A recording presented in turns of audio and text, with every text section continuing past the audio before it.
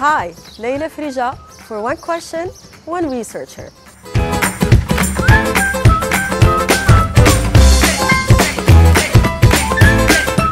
The answer to this question is no.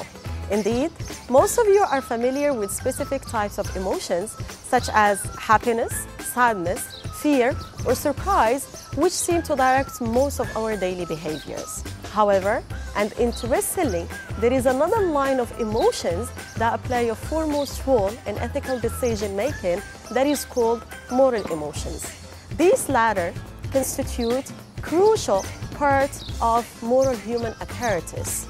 They are vitally central to comprehend the extent to which individuals' behaviors are aligned with their moral standards. In very simplest words, moral emotions reflect individuals' feelings about morality.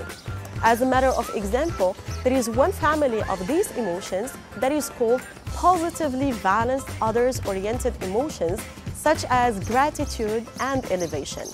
These two types of emotions are experienced when people observe others' admirable deeds, hence motivating the observer to engage in the same deeds themselves. So for another minute, see you next Monday.